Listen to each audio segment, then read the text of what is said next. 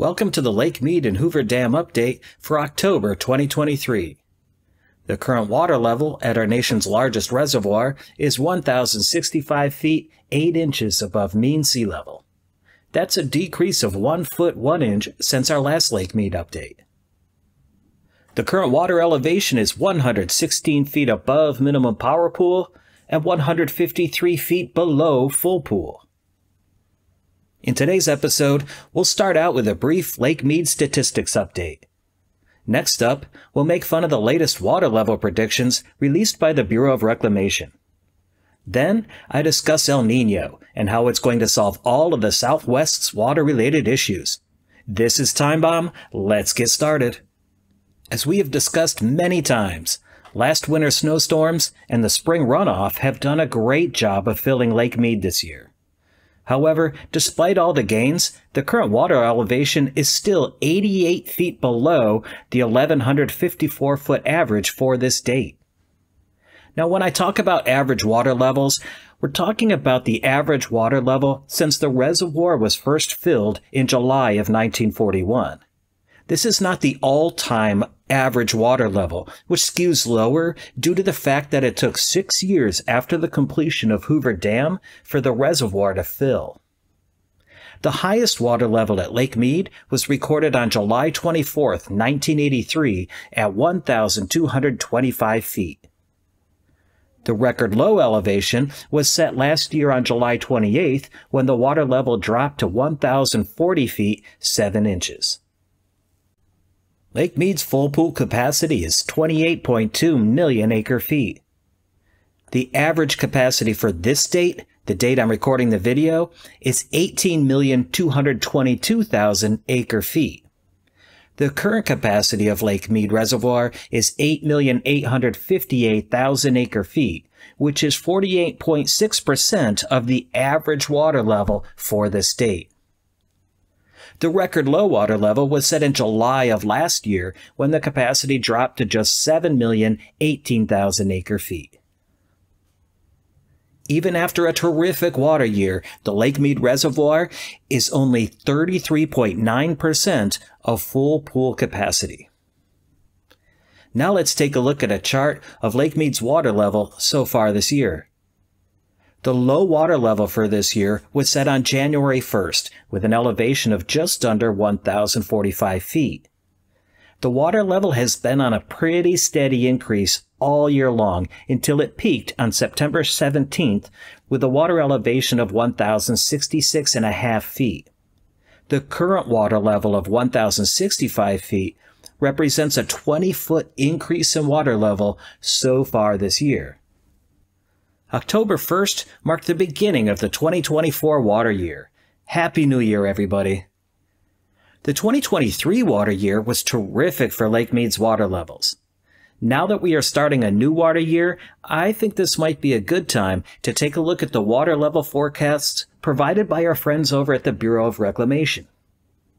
According to the October 2023 24-month study report, Lake Mead's water level should decline slightly from its current elevation over the next few weeks. Then, as the winter season unfolds and the spring runoff fills the reservoir, the water level is forecasted to increase to 1,071 feet. Then, Lake Mead is forecasted to decline to a low point of 1,054 feet at the end of September 2024. Now, to me, that's a pretty scary prediction.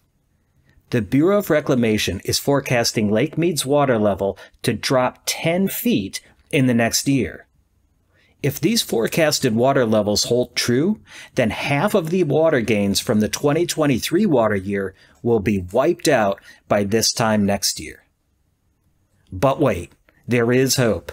As I have pointed out in several other videos, the Bureau of Reclamation is not that great with water level predictions. Sure, they can accurately predict water levels for the next 2 or 3 months, but beyond that, Reclamation's water level forecasts tend to not be very accurate at all.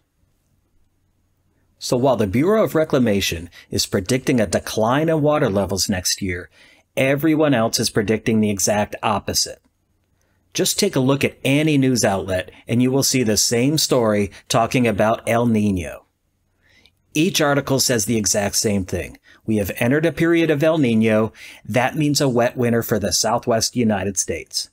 Now that does make for a great headline. I really hope it's true. But let's dig a little deeper into El Niño years to see exactly what we're dealing with here. During periods of El Niño, the U.S. usually experiences drier than usual conditions in the north and wetter conditions in the south, including the typically dry areas across the Southwest.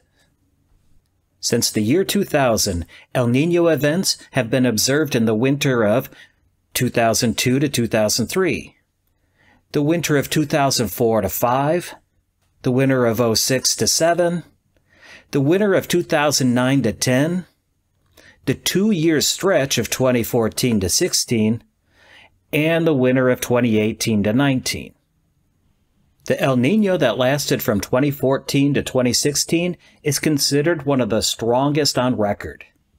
Now that's 6 periods of El Niño since January of 2000, and now we just entered a 7th period of El Niño.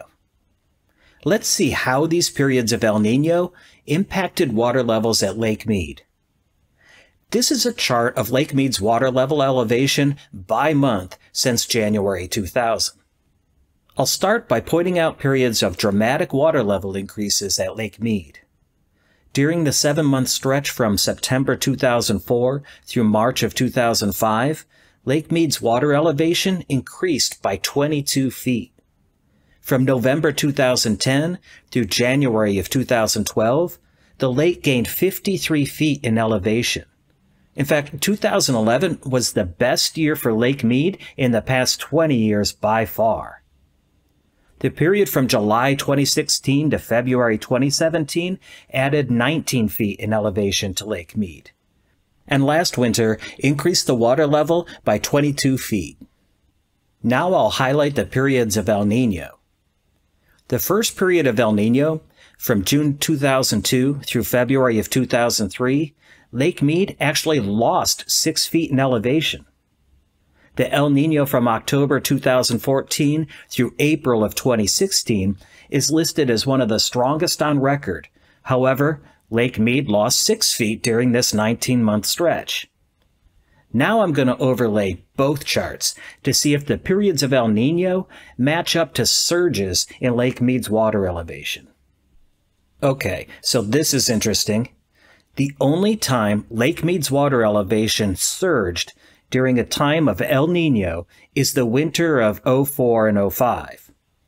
Every other surge or prolonged period of water level increases at Lake Mead were in times the Southwest were not in El Niño. During periods of El Niño, sometimes the lake level increased and other times it decreased. The truth is, there's just too many factors that impact Lake Mead's water elevation to rely on just one single set of indicators like El Niño, or even the Bureau of Reclamation's forecasts.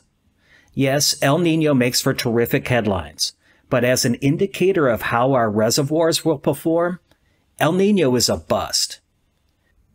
Well, that's all for this episode. As always, thank you for watching. I'll be back with another episode next week. In the meantime, please consider subscribing to my channel. I really value your support.